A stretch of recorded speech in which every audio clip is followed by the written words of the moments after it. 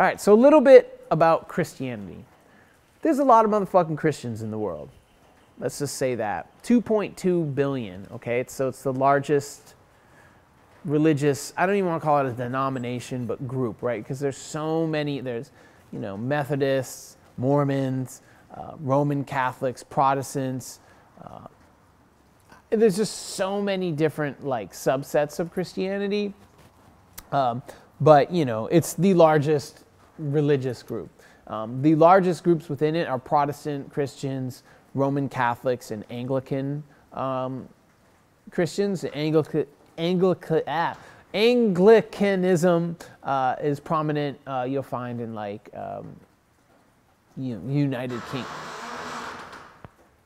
United Kingdom. There's a big branch rubbing on my metal roof, and it's creaking like a motherfucker. In the United States, you have smaller portion of Catholics and a larger portion of Christian groups, Protestant Christian groups. Okay, so it started in the 1st century A.D. About 80%, 75 to 80% of Americans claim to be Christian. This is a loose number, in the sense of oh, I'm Catholic, but you go to Catholic church twice a year, or something like that. So it could mean that to someone who's a fundamentalist. But if you look at the breakdown of Christians in America, so of that 80%, roughly, well, you want to look at it, half of that is Protestants, 25% of that are Catholics. Then you have about 4 to 5% that are other religions, and then you have a large portion of people who are atheist or agnostic or just don't give any fucks at all. Just don't even think about it at all. So breaks it down a little bit for you. You can see this chart that shows kind of the religion across the world. The portion of atheists only make up 2.3%. And then you have 11.7% who are non-religious, meaning they're no fucks given. Atheists give a fuck. They're very, if you consider yourself atheist, you may be more vocal about it versus someone who doesn't care. Buddhists are almost 6%. Muslims are 21%. Hindus are 13%.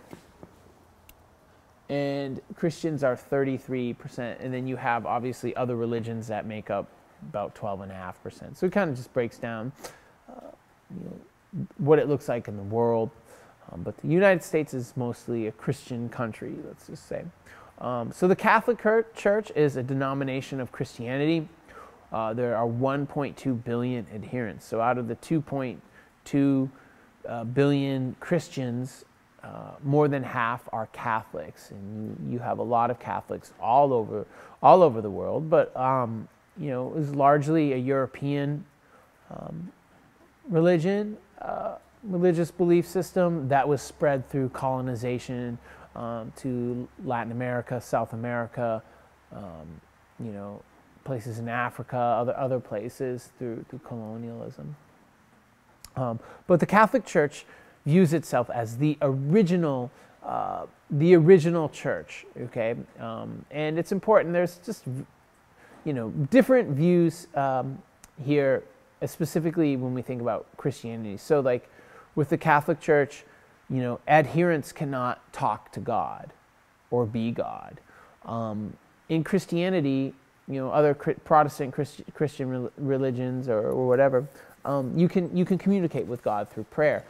In Catholicism, only popes and bishops and cardinals and whatever priests can communicate with God for you. You're not allowed to. And one of the reasons why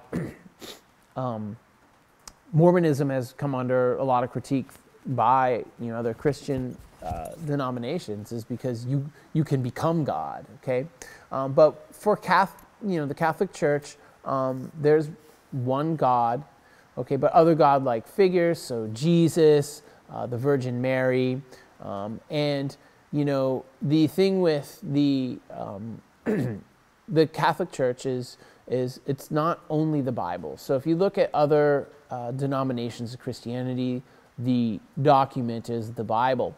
In the Catholic Church, there is the document of the Bible, and there's also the sacred tradition, which are these documents buried in the catacombs, okay? That only the Pope can access and read, and very few people, have access to it, and etc. So, also in the Catholic religion, you must be baptized into it. So, whereas other denominations, it's faith-based. If you have faith and believe in it without question, you're a member. But in the Catholic religion, you have to be baptized. Now, there's been a lot of controversy in the Catholic Church, specifically in the last 20, 30 years, that have come to light, right? Because a belief is that, an anti-contraception. So not having protected sex, which is a problem for me at least, okay? Also is the view that homosexuality is unholy. It's an unholy act, that you're going to hell if you're gay or queer. Okay. Also, issues have been obviously the child sex abuse scandals that came to light in the early 2000s and keep popping up in mass every 4 or 5 years. And again, they've been sued like a motherfucker over these things. But that's been an issue. And also, they don't ordain women. It's dudes only. So again, when you think of like beliefs that should be questioned, maybe some of these things should be questioned, as Matt and Trey suggest in Red Hot Catholic Love. So what is the doctrine, okay? The doctrine is the sacred tradition. It's in Roman Catholicism. These doctrines are, basically taught by the Pope and bishops. They're the only ones who have access to this material. It's taught through them. They are the word and the mouthpiece of these documents, okay?